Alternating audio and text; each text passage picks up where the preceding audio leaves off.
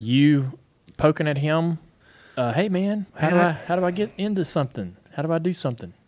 I don't know. I think as I just kind of got older, we just kind of took the different steps, like how do y'all have that first conversation of, do you want to do this? Do you want to try this? I asked him. Yeah? Yeah. I remember asking him. I remember we had multiple conversations whenever we would, about get ready to run a new car. He would always ask me, are you sure you want to do this? Are you sure you want to race? I don't want to push you into anything. And, I always said yes, So, yeah, I think that was your idea of like now it's time for a legend car. Now it's time for late models and things like that. So. What's you're talking about running a lot of different stuff and a lot of different cars. Which one do you miss the most? Oh man, I loved the quarter midget stuff. That was so much fun. All the different classes. A lot of talented kids in the quarter midget. The Red Sox are going for their third win in a row. Hi and welcome, everybody. This is Dwayne Kuiper and Mike Krukow here for MVP Baseball. Tonight's American League game is between the Anaheim Angels and the Boston Red Sox. 800? Yeah. 800? But there's 10 different classes. Yeah. Sure. But there still might be 100 in your class and 10 in your class. I missed that stuff. That was a lot of fun. And Super Late models. Yeah, I like it. I've never drove one. You were a late model stock guy? Yeah. I love the super late model stuff. We never did late model stocks. We were in that past series, and it was a really good series that ran, in North Carolina, South Carolina, Georgia, and Virginia. And, it was a pretty solid, with a lot of good competition in it. And, we ran that for many years, I think. And, I miss those cars. They went to some really, really great racetracks. In sports, if you think joy only happens after you win, think again. Look at the world's most successful athletes. They don't spend all their days grinding away. They take time to enjoy themselves, like having Michelob Ultra with friends, because they know that happiness is the key to winning. And joy is the whole game, not just the end game. Michelob Ultra, 95 calories, 2.6 grams of carbs. It's only worth it if you enjoy it. How did you help him in his career? We talked about how you coached him a bit. What were you doing to create these opportunities for him? Well, I could create some, right, as far as I could afford to race him some. And the super late model thing we could do. And the only reason, I don't remember how it came about, but I think late model stock, you maybe had to be 18 to run a NASCAR event. In the Supers, you could be 14. At 14, we could take them and run against the best guys in the country anywhere. And so that looked like the way to do it. But who are some of the people that were helping you with that? Well, past the super late model, so we decided to get a K&N car. And we had friends of ours from Ohio, Jim Weller, and his son raced super late models as well up in Ohio, Pennsylvania. So we decided to go in on a K&N car. Both of them are going to drive. Ryan's going to drive a little bit. Jimmy's going to drive a little bit. So that kind of morphed into the next year. Jimmy had his own team, and we kind of had our own, but we could only do 4 or 5 races. And then we got help. And he won one of those 4 or 5 at Phoenix in our own car. Yeah. A K&N car, we'd only run the bigger tracks. Yeah. We wouldn't go run the short tracks. Where's that car sitting during the time you're racing it? Like, where's this car sitting? Is it at the house? Yeah. Y'all did it all right there. Well, we take it. It was an old Turner car. Trent Owen. Yeah, he chiefed it. Yeah, so we take it to Turner and put on scales and stuff like that. I tried to hire Trent one time. He wouldn't come work here. He's good. He's a really good guy. Awesome. And, then we had things kept getting better. You win in a K&N race. They went out in Phoenix. I got an ARCA. I went actually paid Billy Venturini to put him in an ARCA car. And Billy, I think Billy approached me about it. He'd seen him run and one that said, you should think about it. Okay. We went to Winchester. That was my first one. Winchester, new track record, crazy fast.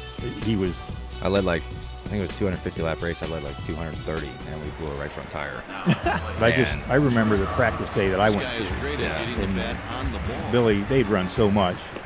They're like, okay, here's what we should start at for race speeds, and if we do a mock-up run, here's what we should run. So your first laps on the track were way below the mock-up run speed he was thinking you'd run. Yeah. So I'm like, stop him before it gets out of hand here. Yeah. And fast. The ARCA stuff, that ticks me off, man, because I ran we ran some races for Billy. Yeah. We ran Winchester, we ran IRP one year with him, and Jonathan Davis was crew chief. No kidding. Yeah. Oh, yeah. my God. Wait, Jonathan Davis? In the shop? Yeah. Oh, yeah. He was crew chief in that. So you were on your own, huh? That's why we lost the race. For sure. Turn the speakers on out there. Yeah. I think those are the only two we ran for Venturino. And then I ran for Cunningham a little bit the next year because we were with Penske. Or maybe it was a couple years after that we ran with Cunningham. But I ran like 7 ARCA races and 0 for 7. But should have won 6 of them. So that kind of makes me mad. We never won that. Well, it's funny too. I mean, you just won Atlanta in a cup car, and you like can't let go of those. Yeah, you just the can't. The ones you lose. Man, no, they're probably worse than you enjoy the ones you win. Yeah, and like dominating these ARCA races, just something stupid happens. I blame Jonathan for one. That's a good place to place. That's good. I'm curious though, Ryan. At what point did you think you could make a career out of it? And I'm wondering if you had a moment where you thought he had the it factor. I don't know. I definitely wasn't early. Like, as a teenager, 13, 14, run late models, think, you're just trying to do the best you can.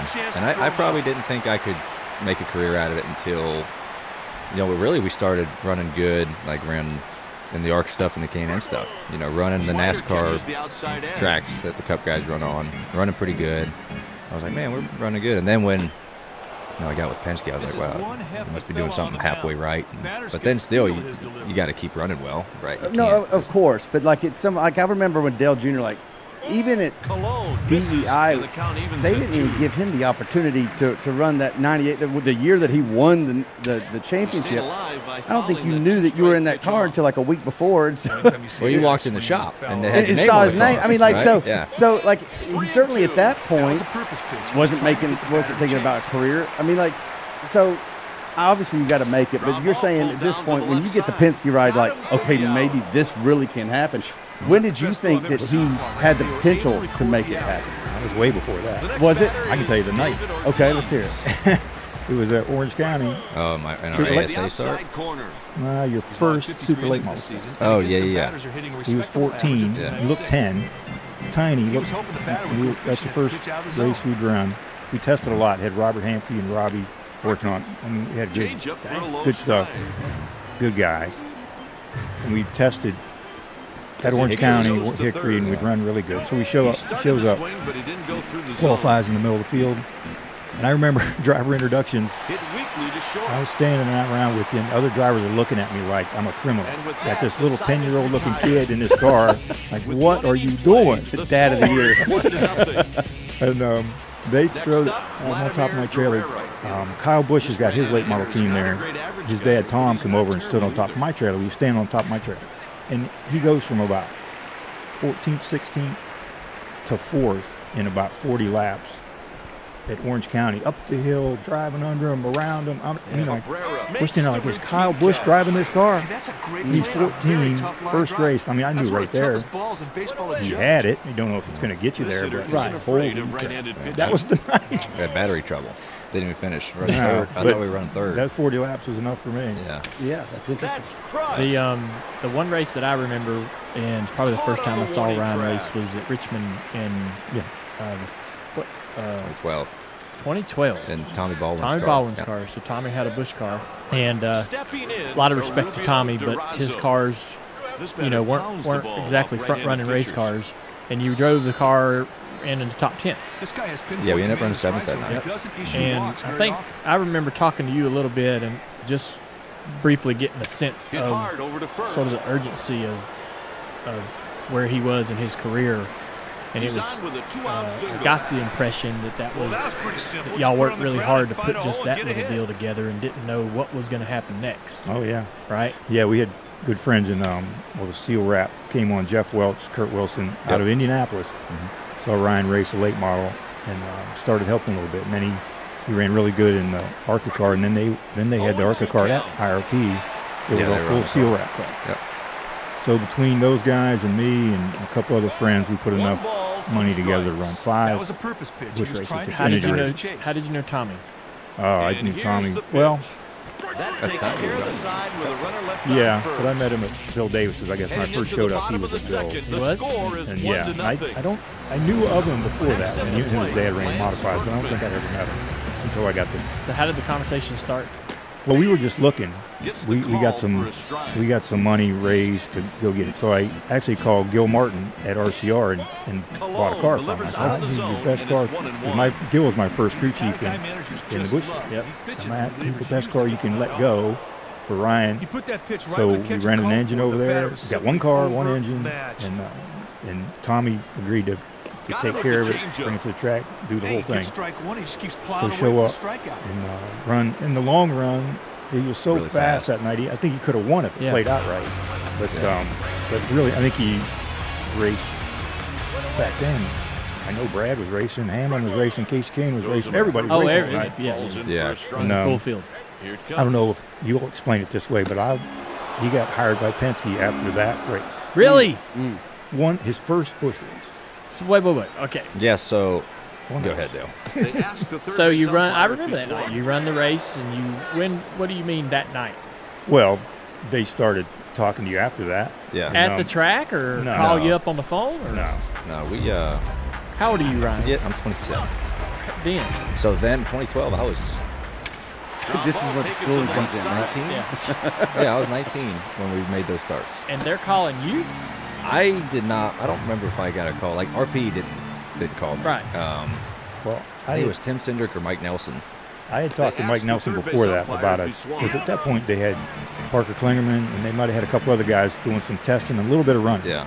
So I talked to those guys about considering you and told them what you'd done. But then after that race, they got back with me.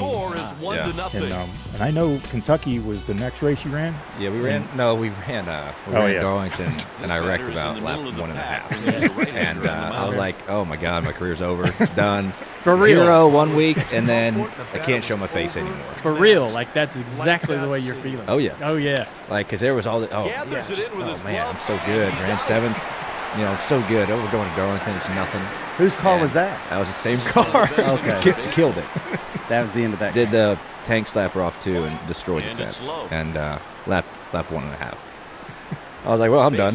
This is fun, and I'm going to go back running late models. And then, but we still had some more starts, And I was just mad we wrecked that car because it was a really good car. And then, I think the next one was Kentucky, and we ran 7th there too. We ran 7th or 8th at Kentucky. Yeah, but the thing I remember about it was them telling you they were going to do it. Yeah. Well, I remember talking to Brad after that race. Brad was running too, and I had dinner with Brad and the guy who was running his truck team at the time, Wayne Sederington, that week. And Parker Cleveland was driving for him, their truck and Penske's Xfinity car, and I guess it wasn't working out the way they wanted to, and they were kind of looking for a driver, and just got really fortunate it lined up and the timing was good. So Brad was a big part of getting me in there too. Talking to Brad, and then I'm saying Brad probably pushed the whole thing. I'm certain Brad was the main part of him getting a shot. Mm-hmm. Wow, now that's interesting. Yeah. Still a teammate. It is cool. You guys, did you know Brad pretty well, or are you meeting these guys sort of for the first time? The first time I talked to Brad was after that Kentucky race. He came up to me walking back to the pits. The reason I ask is Brad always has some unique first impression on people. Yeah, and you never know which way it's going to go. I got a good first impression of him. What was it? It was during the days that we did the tandem drafting at Talladega. So I was in Baldwin's car. He calls me during the week. Said, when you talk about running together, I think you want to run together with me for it. And so we show up at Talladega. He called me, hey, come over to my motorhome.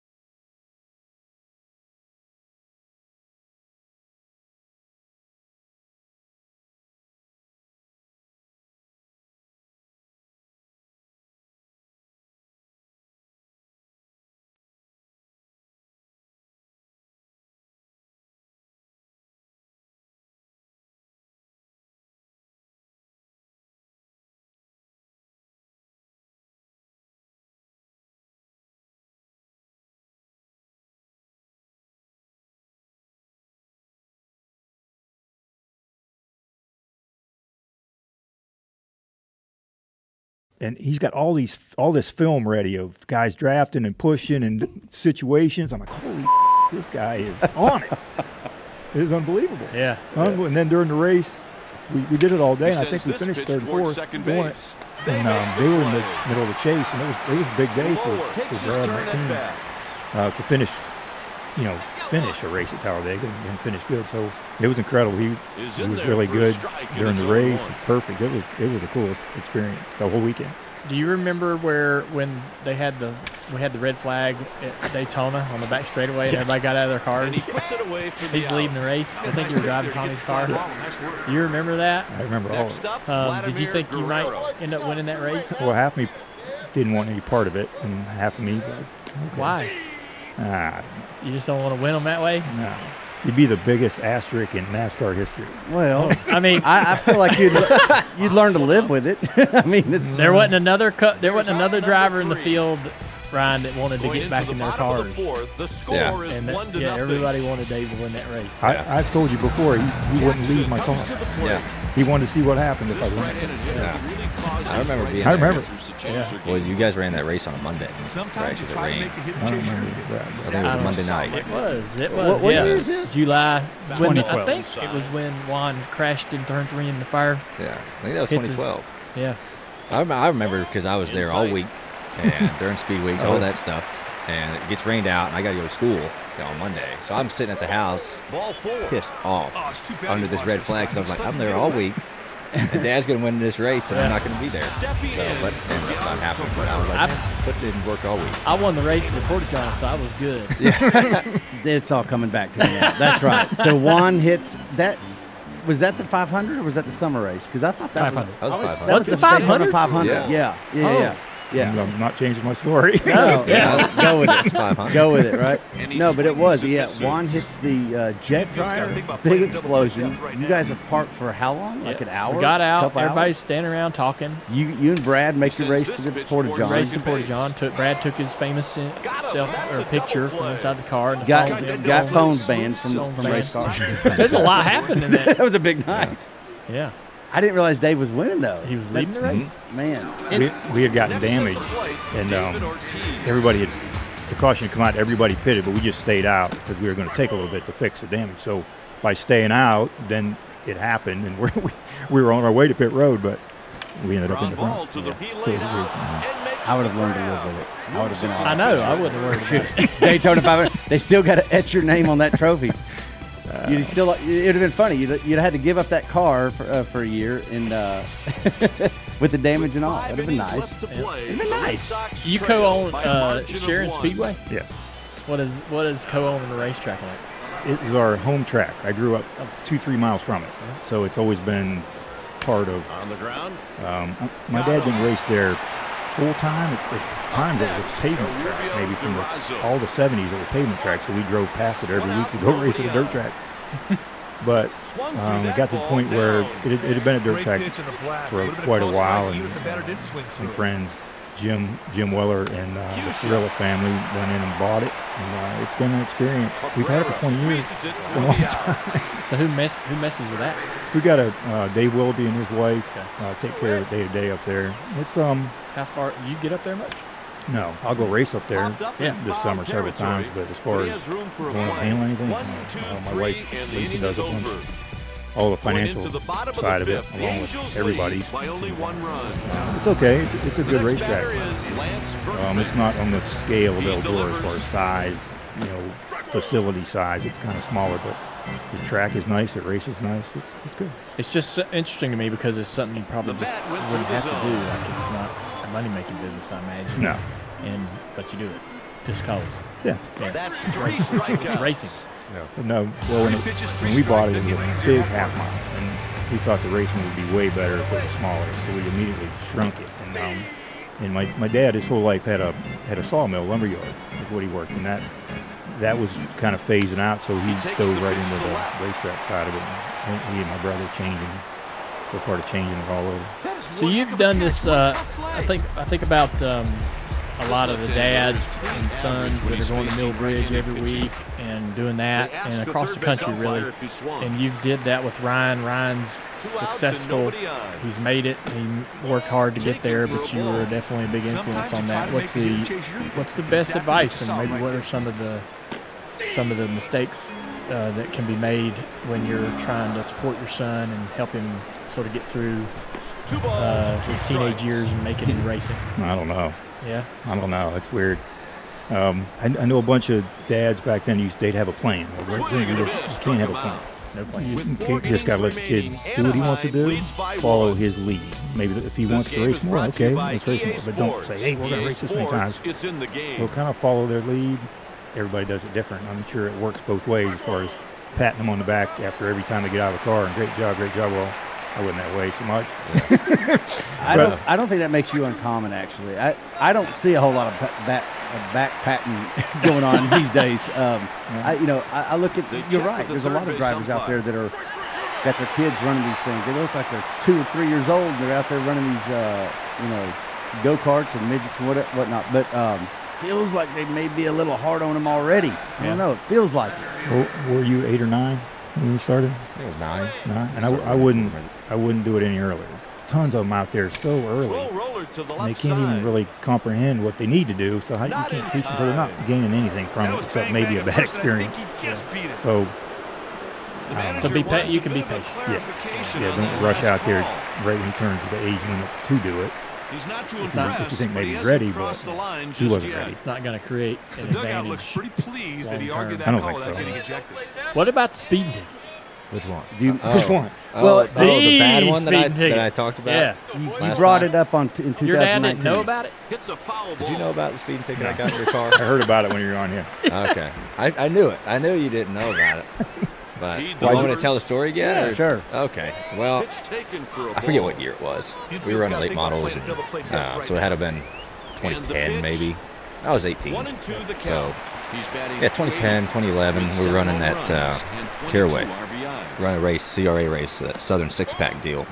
And like Ross Kendrick was there, Matt's son, Jeff Foltz was running. We led that whole race. They shortened it because I forget, there was a time limit or something, so they shortened the race. But we already restricted the motor down. We were running a super late model for a long race, 150 lap race. I think it only ended up being 100. So we didn't have as much power as we probably needed to for a short race like that. But we're leading the whole thing.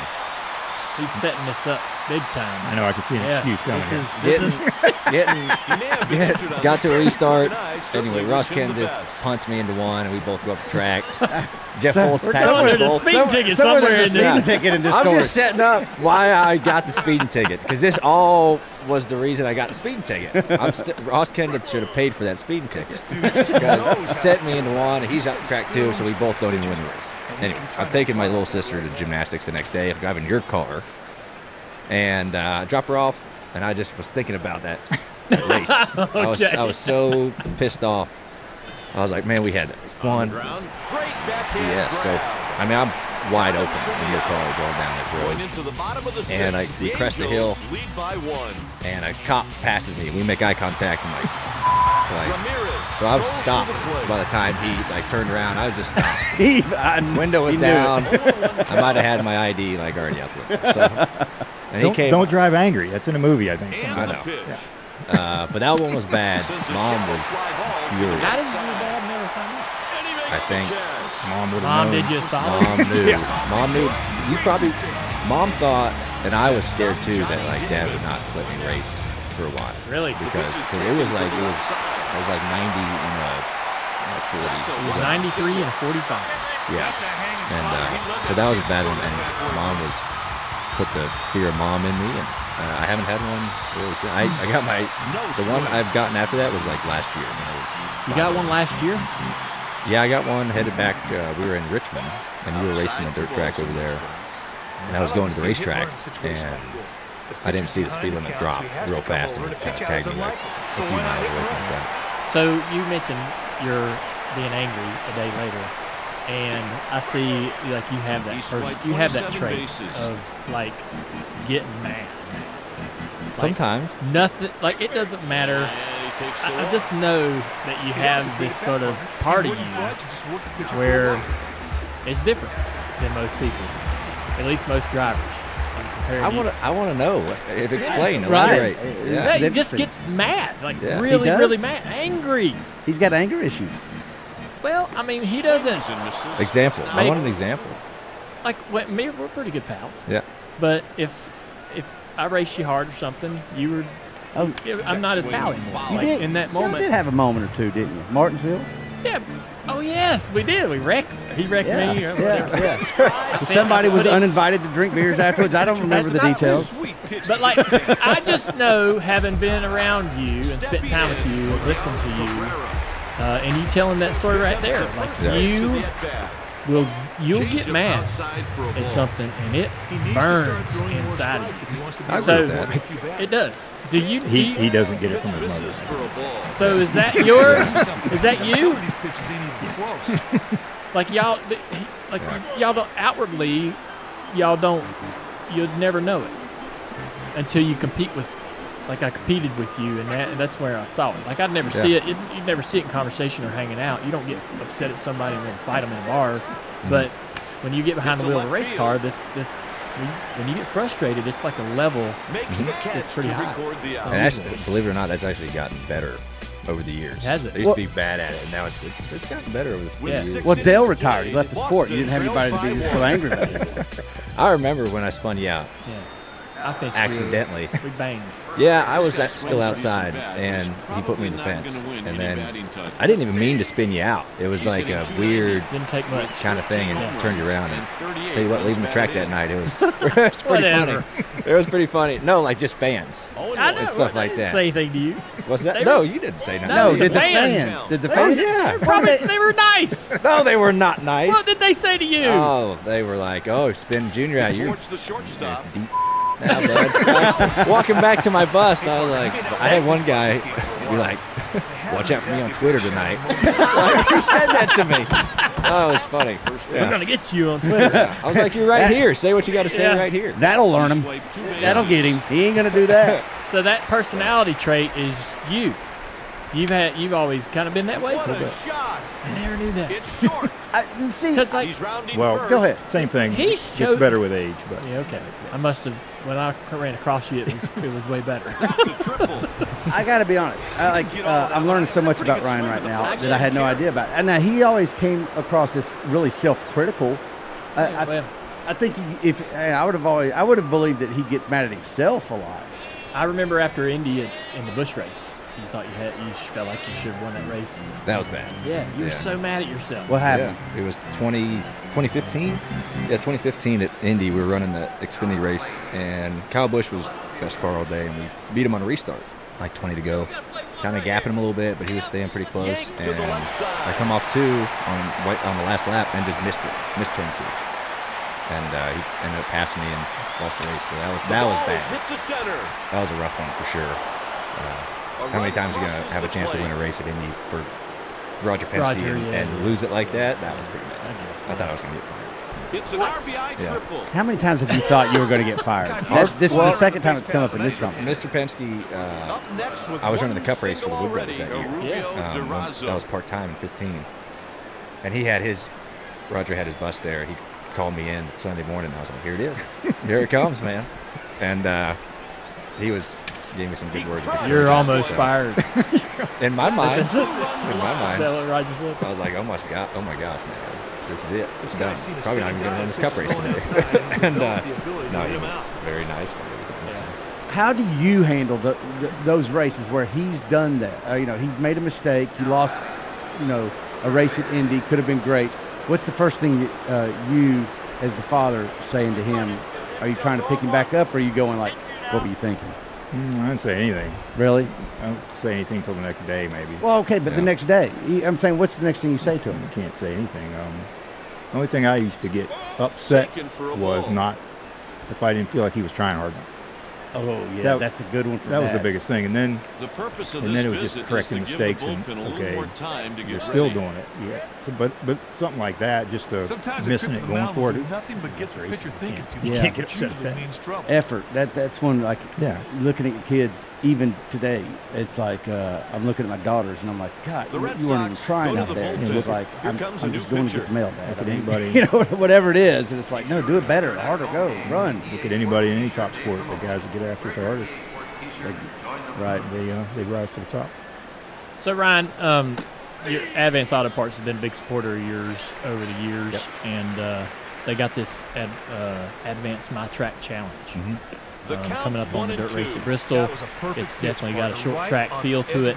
Tell us about the Advance My Track Challenge. What is that? Yeah, so Advance Auto Parts got with us last year, and it's great to have them in the sport. It's a great company, and getting to know everybody. So they're on my car at Bristol this weekend for the dirt race, so that's pretty good. But yeah, they're doing the Advance My Track Challenge. They do a lot with short tracks right now, and with the weekly series they call it. So the challenge is they got 22 tracks across the U.S. and Canada that are participating in the Advance My Track Challenge, and voting's already open. It actually started today, March 23rd, so by the time this comes out, it'll already start. So you can vote at advancemytrack.com, and what you do is they'll have all these 22 tracks, and the voting will go on here till May 9th, and the top 6 tracks will receive a final 2-day voting that goes on May 9th and 10th. And so the winner will get $50,000 for the facility, to enhance kind of all the fan experience. Second gets $15,000, third gets $10,000. So that's what they want to do. Short tracks is obviously, we've been sitting around talking about how we grew up racing and stuff like that, and they've done a great job. Advance has of really trying to help out. Where everyone kind of comes from, and I've raced at a lot of these tracks before. Wake County and South Boston, Berlin up in Michigan. There are a lot of great tracks on the list. So yeah, if you're a fan, go out and vote, because it's really going to help these tracks out. On your race car each weekend, instead of Advance's logo on the C post, they're going to have one of the different tracks represented. That's pretty cool. Yeah, so they do it on both the left and the right C post. It's 2 different tracks, so that's cool. That just shows how much they care about these short tracks. Each track featured on your car will receive $1,200. Mm-hmm. Where do you go to vote? You go to advancemytrack.com. Advancemytrack.com. Right on. The voting's already open by the time this comes out. This is pretty key, because you guys know this really well. Way back in the 70s, in the 80s, and through the 90s, the Winston support through NASCAR all fed all the way down to the bottom in the short track ranks, and all these tracks were NASCAR sanctioned, and Winston had them paint the walls, and everything just looked really cool, and there was a great connection and bond between the local track and the big series. And I think Advance is sort of filling that gap now with programs like this. So big props to Advance Auto Parts for doing so much for short track racing and local short track racing.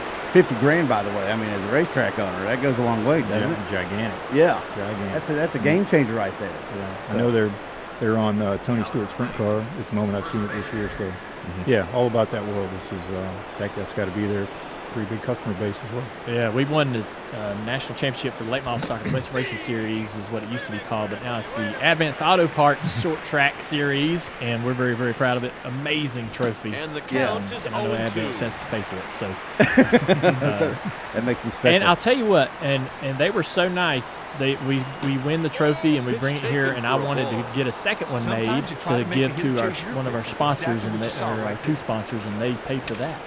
Oh, is that right? Yeah, good folks.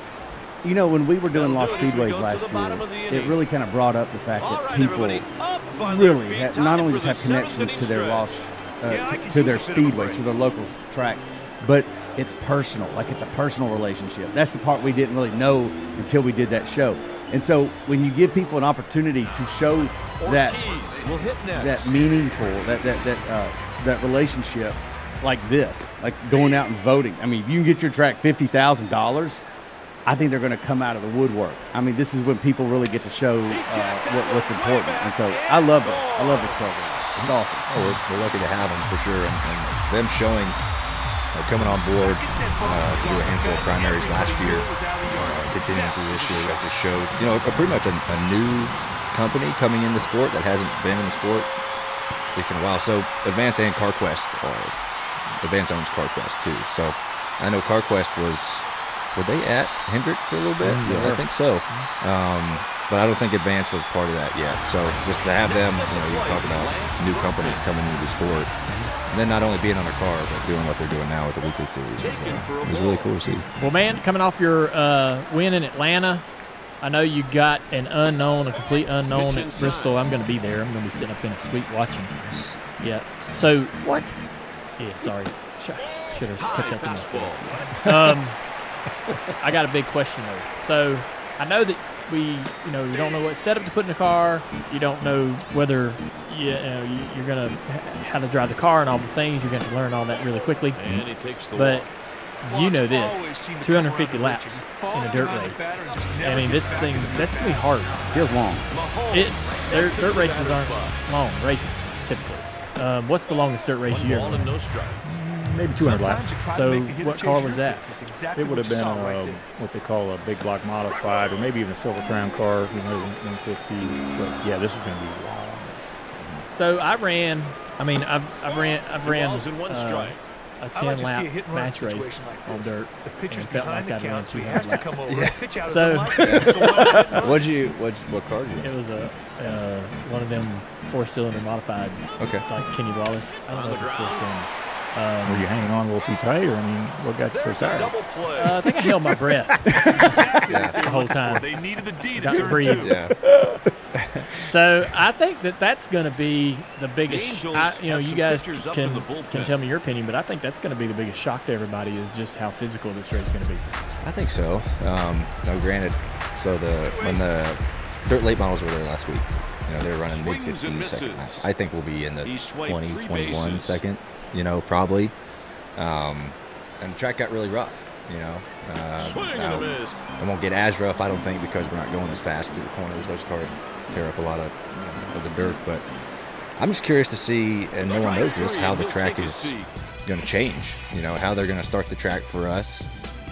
They can't start it with a lot of moisture on it because, we have windshields, things like that. True. You can't cake up windshields, so just to see how much the track changes over the weekend and over the whole race, I think that's just there's another thing that's up in the air that no one really knows. That does present a challenge that you guys have windshields. You won't be able to have, you're not going to be tear-offs from your visor. So what are are there anything that y'all are conversating about as far as preventative maintenance to keep the windshield from becoming impossible to see out? So we did a little little screen, like a plexiglass screen on the hood, I think, to deflect it like the trucks used to do. How much does that really do to deflect? I don't think it does that much. Because those have been, you see them on ARCA cars way back. I mean, ARCA's run dirt for years, decades. And even Cup cars, even Richard Petty and them guys, when they would run dirt, they'd have something on the hood. And I'm like, what is that really doing? Yeah. Is it actually moving that much air out of the path of the windshield? I'm not sure. We ran them in the trucks at Eldora, but it was never. The track was never, tacky enough to really sling dirt. When you were racing somebody, it'd start off a little tacky in practice. But did you ever have a race at Eldora in the truck where the windshield was bad? It got so dry off.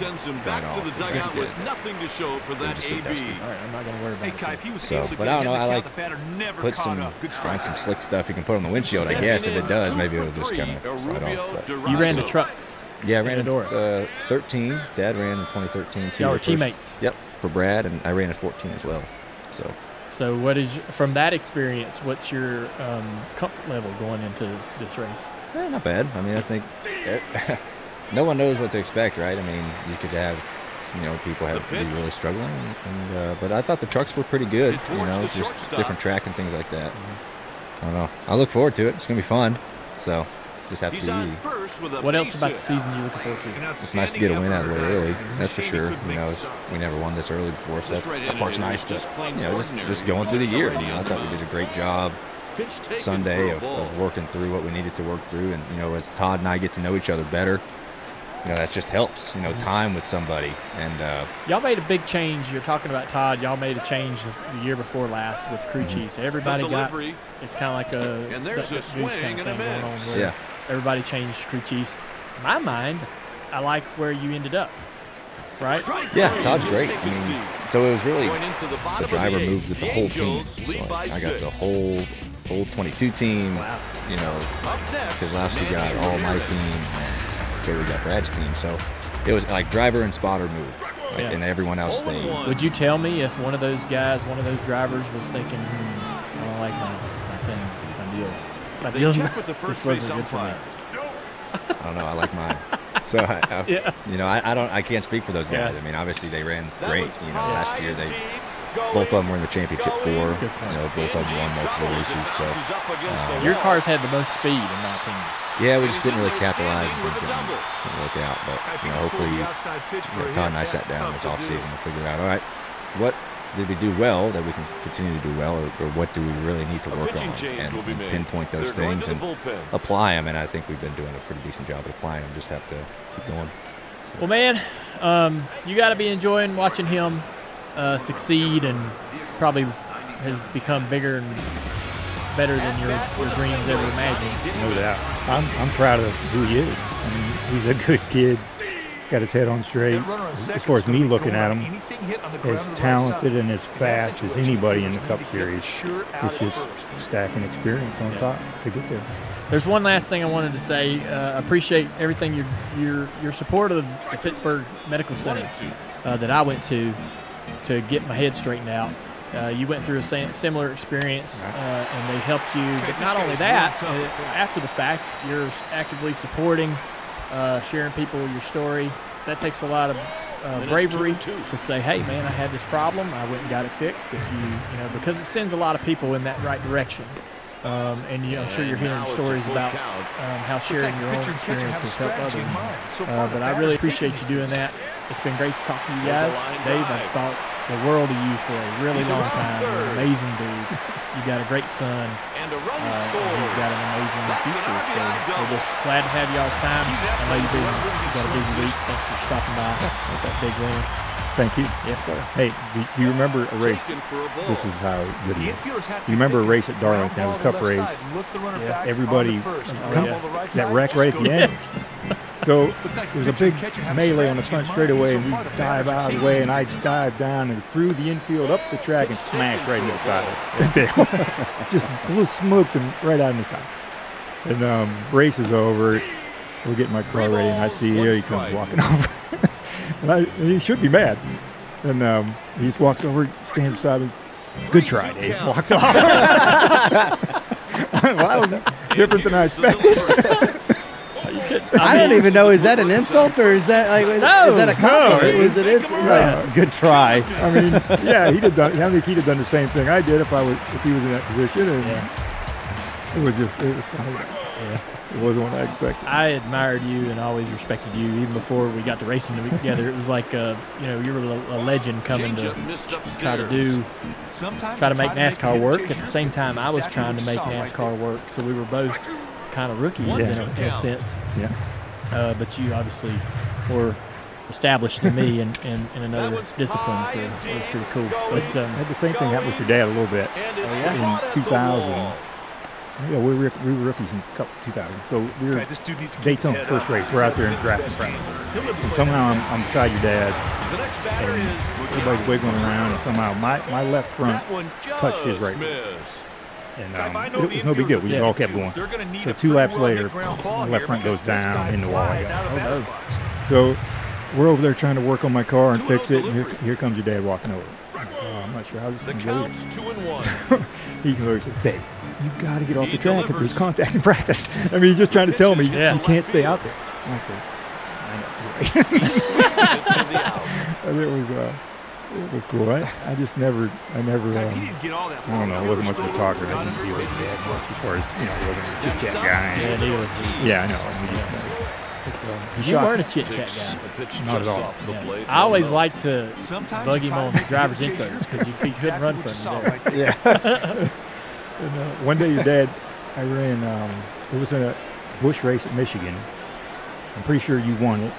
It was a race. Remember that race that Jeff Gordon came back with a Pepsi car? Yeah. And I think I qualified on the pole. You guys took off. And at one point during the race, I ran you down for a long way back. There was only one pit stop, I think, in those races. 100 laps, pit at 50. And I come out way behind and maybe finished there. But at the end of it, I'm getting out of my car on pit road. Your dad walks by and he says, "Good job, Dave." I'm like, look around. Yeah. There's another Dave here. that was awesome. That is Anaheim leads by 5. Wish I knew him better. I did too. Yeah. I wish I got to race him a little bit more. Yeah. The Angels have Well, man, 3 outs again, left. we appreciate it. Yeah. You guys are great. You're a great family. Keep going. Keep winning, buddy. Yeah, we'll try. We Thanks for having enjoy me. watching. The Red Yes, sir. Sox call Thank for you, a Dave. reliever. Ryan They're and going to Dave the Blaney pen. on the Dale Jr. Download.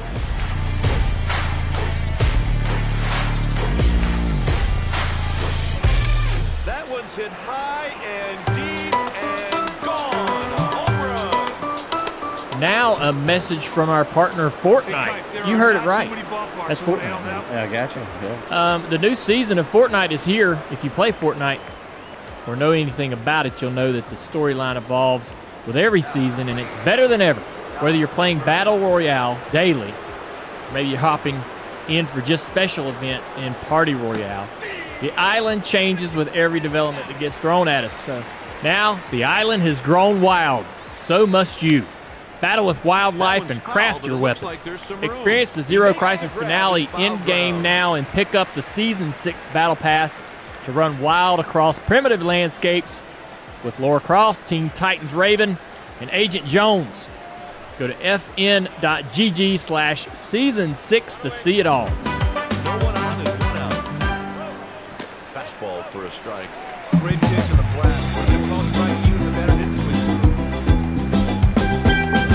It's finally time for the best part of the show, Ask Junior, brought to you by Xfinity, premier partner of NASCAR. How about we get right into the questions that you sent at Xfinity Racing on Twitter? Yeah, so let's Just get a these minute questions inside. going. See what you guys got on top of mind here. Our first question's coming from Higgy. Was there anything about the IMSA race at Sebring that caught you by surprise? Perhaps something that you learned by covering these endurance races that you didn't see or notice while you were driving in the past? Well, there's Hit a to the right 10-minute side. answer to that, but That'll do it for the Angels. it's in the a ninth. the race Going was into the really, bottom of the really ninth. good, The Angels and lead by if you 6. didn't watch it, you missed a pretty exciting race.